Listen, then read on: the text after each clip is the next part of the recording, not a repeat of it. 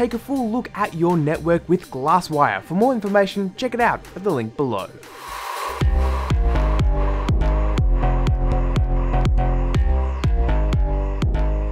Hey, what's up everybody, CPModdy here, back with another video, and today we're here with this month's installment, or just another installment if it's not June anymore, which I don't think it is, but anyway, we are here with another installment of our Code It series, a little series of videos where we go ahead and do some programming in Java and make some interesting stuff. Now this series is not about the theory, we're not going to talk about theory stuff behind it, we're just going to go ahead and start jumping into programming. You can find all the code actually just pasted straight in that description box, and that will be the same across all the other videos we do, so you can go ahead and find the series linked in the description box. You can find the code linked in that description box, but today we're going to be going ahead and making a little Java application that goes ahead and pulls all the clickable links from a web page. Now why on earth would you want to do that? Well, simply if you're going ahead and doing some development of a web page, having a program that can quickly just get all the links and make sure they work is a really valuable tool. On top of this, if you just want to find hidden links on a web page or just get all the links from a web page, this is also another very valuable tool. Now you can also write some additional classes and functions into this, not only to just get all the links, but also to click them, store them to a file and randomly select them, and all those types of things. However, the more advanced features will have to wait for a future video. So today we're going to go ahead and write a simple program to find all the links on a web page and print them out onto our computer. So let's jump over and get into some programming. Okay, so before we actually jump into this program, what I'm going to do is just demo it for you guys so you can actually get an idea of what we're going to be building here today. So if we go ahead and just run this guy right here, what we can actually get when it finally loads through is a list of links on the web page. So we put in www.cpmodder.com, which is just one of my pages, and boom, what we've got here is a printout of all the different links on the web page. So we've got things like the YouTube channel link, we've got a Google+, Instagram, Twitter, and social statistics, all those types of things. Now, this is again really important and really helpful if you are actually a web developer. You can basically run this, find all the links on your web page, and you just manually click them like this to actually find out whether they all work. Now you can include another couple functions that actually take all these links and actually open up in a Chrome tab, but for the sake of keeping things simple today, we're just going to make this process actually output and walk you guys through that. So let's go ahead, close off this stuff right here and make ourselves a new file. Now today we are using IntelliJ, this is the latest version, but if you have something like Eclipse or the free version, the process is going to be exactly the same in terms of code,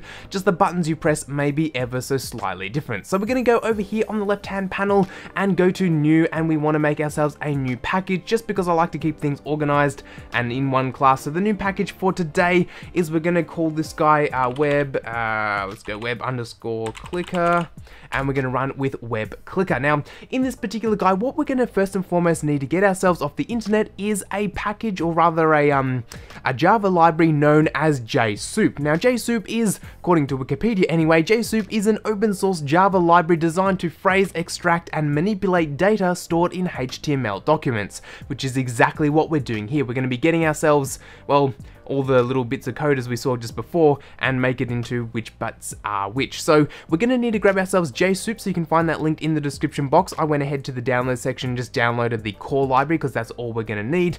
And then if you are using IntelliJ, and I think a lot of IDEs actually do this, what we're going to do is find the package we just made, right click, and we're going to go ahead and show in Explorer, or if you're on a Mac, show in Finder. Basically what this does is opens up another window like this guy that goes ahead and, well, has all the different files in it. So we can see here web clicker, I can open that up, and we're going to bring in our JSoup jar file. Now this is what you download, the core, mine is 1.11.3, if I get those numbers right. This is just a little jar file, so we can move that off to the side.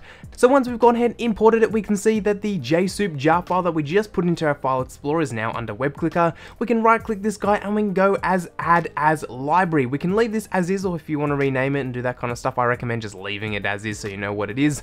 Boom, we can do that there. Now in IntelliJ, there's a couple different options to add this library, but seeing that I've already done it up here, we can just hit cancel because otherwise I'll get double ups. But for the sake of this, what you do, right click, add library, add as library rather, and boom, JSoup will work. So what we need to do is go ahead, right click on our little package and go to a new Java class. We'll call this guy web_clicker.java, and we'll run that. Boom, now we've got our page and we can start writing ourselves some code. Now, if you were a little bit lost in what we just did, we implemented this JSoup thing and it like does web stuff. Essentially, what this does is gives us access to the internet on a very basic level. So yes, it is a lot more complex than just giving it access, but what the code we're going to write here today, basically it just allows us to see the internet, interact with the internet, and those types of things. Bit of a library with some different functions which we'll be calling throughout this usage, which is why we need to import this package. Again, without it, you can still write the code, it just won't run in the way that we want it to run. So JSoup in what we're doing here, definitely very important. Now, just like our last program, what we're going to need to do before we actually get into writing our code in our public class right here is get ourselves some import statements. So we can go import, and we can import what we need is java.io, let's spell Java right, Java, not Java, .io is what we want, and we want all of the IO package, and we also want import java.net, which is what we're taking advantage of with our JSoup, and .net.all, and we can get that. So those are the two import statements that we will need for this particular program. One that responds to the internet, and then one does some file IO. Now, file IO isn't exactly going to be used a whole ton other than managing our file for the website, but still definitely needed. Anyway, so let's go ahead and jump into our public class. So we can see we just moved down the brackets a little bit, and the first thing we want to do, obviously, add ourselves a main method, because without a main method we can't exactly run this program. So let's chuck that guy in there.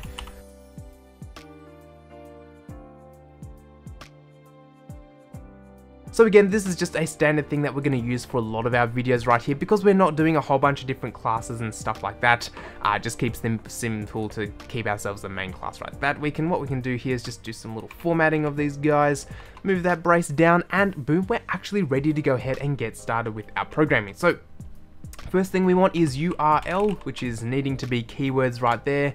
So that is calling from our JSoup, I believe, and then we can call this guy URL. So URL, and we can go to InputStream. Actually, we don't want stream reader yet. We want InputStream just is, and we'll call this one is equals null. Once we've got that guy, we'll go with a BufferedReader, boom, and we'll call this guy. Let's call this guy BR because BufferedReader, BR makes sense there. And we'll call another string. Actually, we'll call this guy right. So we've got string, and we'll call this guy line. L-I-N-E.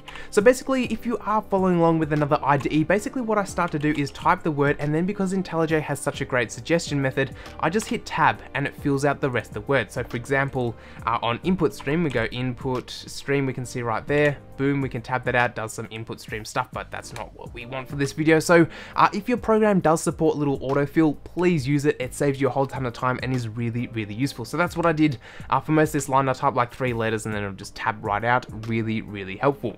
Now that we've done that, we need to grab ourselves some try and catch blocks, because we want to have some sort of capability if there is an error. What should we do if there is an error? So we try something, if there's an error, we'll catch it, and then we'll catch it, and then finally, and all those types of things. So try and catch, very important. So we'll hit ourselves with a try, T-R-Y, open up ourselves a brace, and we can see that IntelliJ auto threw in another brace here, really helpful for that.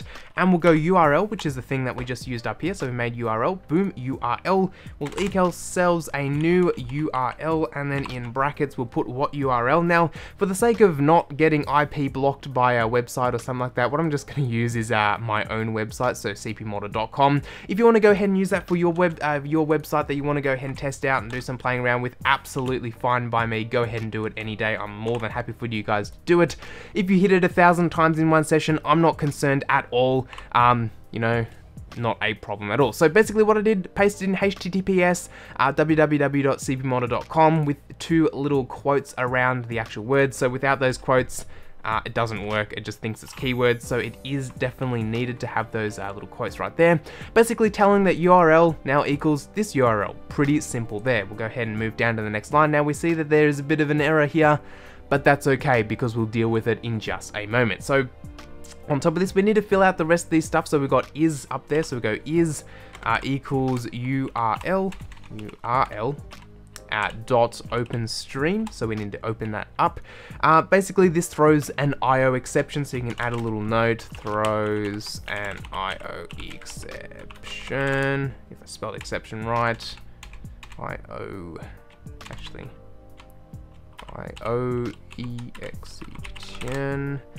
oops. There we go, IOException. So that's kind of an optional. You can do double slashes to add in some notes. And one thing you'll notice is I forgot to put a little semicolon right there. And then finally we have BufferedReader or BR, which is what we need to fill in as well. So again, we're just sort of filling up these little guys right here. So BR, IS, and URL is being filled in at the moment. We'll go URL dot, what do we need? Actually, no, we need a new BufferedReader. And we'll bring this guy in, so new InputStreamReader, which is perfectly fine, and then we can close this guy off like so. So basically what's happening in this line is we're taking our is, which is what we defined here, which is basically URL gets defined is, and then gets is here, and then that becomes our BR. Now, that's on a very basic level. Obviously there's more stuff going on in the background, and theoretically you could just cut this all down in one line, but for the sake of this video and running on code that I do definitely know works, we'll just run with this guy. So we still see there's some errors here, but that's just because we haven't done our catch blocks yet, but we'll get to that in just a moment.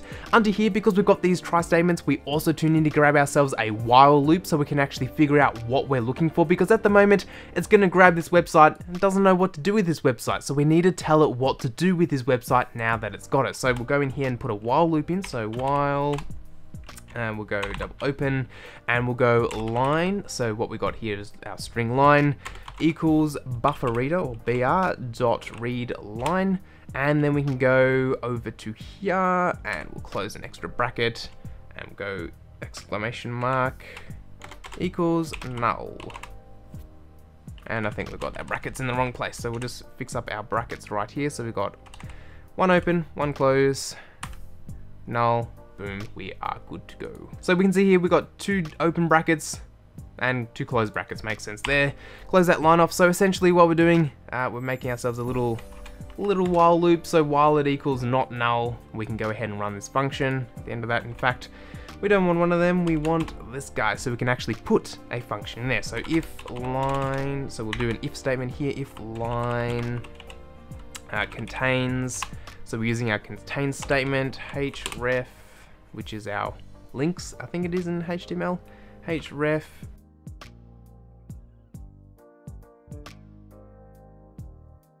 done. So, okay, what's happening in this line that we just wrote? Well, this if statement goes ahead and says if line, so it is if the data that is coming in contains href, HTTP, because we're looking for links specifically, it will go ahead and then print them out, but only trim it down to, well, the HTTP section. So without this particular function, and if we just went ahead and print it out, it's just going to print everything on the page, and it's going to go downhill really, really fast. So what we did is we said anything with href, HTTP is what we want to focus on. Now, you may notice we had to do this little slash doodad guy, because without it, if we put another quote here, we can see that it closes the href. So essentially what Java is doing is saying one open set of quotes, and then that's the whole function. It doesn't know that we want to have this guy open. So what you need is that slash, so it sees this whole thing as just one long quote, which is definitely really important. So again, while the input line equals this, we can go ahead and look for anything with href, HTTP. Now, if you want to look for A tags, if you want to look for header tags, really anything, all you need to do is replace HTTP and href really with anything else you want. So we may test this out later, we may not, but essentially this green area, replace it with whatever HTML element you want, and it will go ahead and search for that. Then it's pretty simple. In this line here, basically goes ahead and prints out what it has found, and we again use the trim to make sure it only prints out what we want. Now at this point, it's actually coming together pretty well. We've got the functions written, and it's actually probably going to work, but there is no catch section. So if there's an error here, the program doesn't know what to go ahead and do, and that is what we need to put in right now. So after this little brace down here, and we'll close off another brace right here, we will write ourselves a catch function. So we go catch, and we put this guy in, and boom, we first notice that there is now no more red line. Perfect, exactly what we want. So this is where we need to do ourselves some kind of like catch statements. So we'll go MalformedURLException. So we use this guy, and we call this MUE, and then we can go ahead and write our function right here. So if we grab ourselves to the right location, we can go ahead and type in here mue.printStackTrace. That is, yes, that is correct. So that is going to go ahead and do our first set of management, and then under this guy we need to do another catch. So we'll go catch once again. In here we need to do our IOException. So if you've done anything with Java's IO util and those kind of things, definitely we know we need to give ourselves an IOException. So we go IOException. Use that, and we'll call this guy IOE, and we'll open up a brace, and in here we'll go IOE once again, and then we go dot print stack trace, boom, simple like that. And those are our two catch statements. Now, just like all other file IO and those kind of things, we do need a finally statement to close off anything like that. So we go finally, and then in here we'll put ourselves another try and catch block, because again, if there's an error, we need to know what to do with this error. So try, and then inside of our try, actually we don't even have that yet, so try.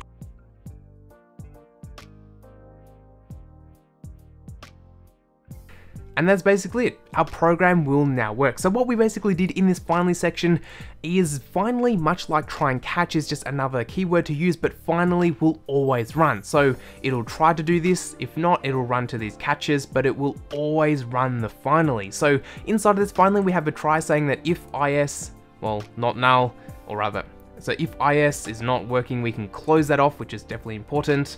And then we've also got a catch if something does go wrong. So we've got tries, we've got catches, and then also to the finally, which again is very, very important. It's really useful. And if we go ahead and just go ahead and put a finally in here, so system out, so we can actually show you how the finally works.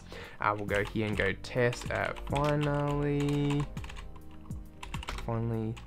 2 L's test. So basically what this means is every time we run this code, we will always see finally test. Now, the last thing we need to do is hit run, and we can see whether it works. So let that build up and go through, and once it loads the actual HTML page, depending on your internet speed, boom, we can see the links came through, and more importantly, we can see the finally test happen. So basically showing us that finally will always happen when you have your Java code here, but seeing we don't need that, we can pull that out. We can run the code once again, and boom, it'll load up the internet again, depending on your internet speed, and it will show you all the different things right here, which is really, really cool. So for example, we can see here we've got ourselves a little statistics Squarespace thingo, which we can go ahead and actually click on, and that will open up in another page. For me, it just opens up the CPModder webpage thing right there, and we can go and click on things like this. So that was just a link back to the cpmodder.com homepage. Really, really simple right there. And if we wanted to change things up, let's say for example we wanted to go to a different website, so let's use Wikipedia's homepage for an example. So if we wanted to use Wikipedia, all we need to do is go in here, replace https www.cpmodder.com with https enwikipedia.com, blah, blah, blah, blah, blah. But it's always important that you put https. You do need to change the code quite a bit, I believe, to actually make it work with just HTTP. And if you want to use different formats and those kind of things, you will need to change the code. But for what we're doing here today, HTTPS will work with all of our code right here. So if we want to do Wikipedia, boom, we'll hit click once again, and we'll let this guy load through, and it'll pull through all the links on Wikipedia's page, and we can see Wikipedia has a lot of different links, and it'll even tell you other stuff about it. So we can see the alt tags, we can see what the alt tags refer to, we can see the source of where it's located, so we can see where it is kind of there, we can see any formatting done to it. So it's actually a really powerful tool that we've written right here for debugging and working on web pages and those types of things. So again, basically, really simple piece of code with a lot of functionality. Now, if your program goes ahead and puts in this import Java doc flavor thing, you can just backspace that because it is not needed for what we're doing here. But all in all, it's as simple as that. We have a try, we have a catch, and we have a finally to run all the functions we want. So there we go. The program will be linked in that description box if you want to go ahead and download it. So there we go. That is it for the program. Once again, if you do just want to download this program straight away, it's linked down in the description box. You can go ahead and grab it there, along with a couple IDEs if you want to go ahead and pick them up from IntelliJ, which is what I use today. There's NetBeans down there, Eclipse, and all those other good things if you do want some other free options. But with that being said, if you have any suggestions for future coded videos, let me know in that comment sections, or if you do have a problem with your line of code, you can drop me a comment down there. Thanks all for watching, and I'll catch you all in the next one.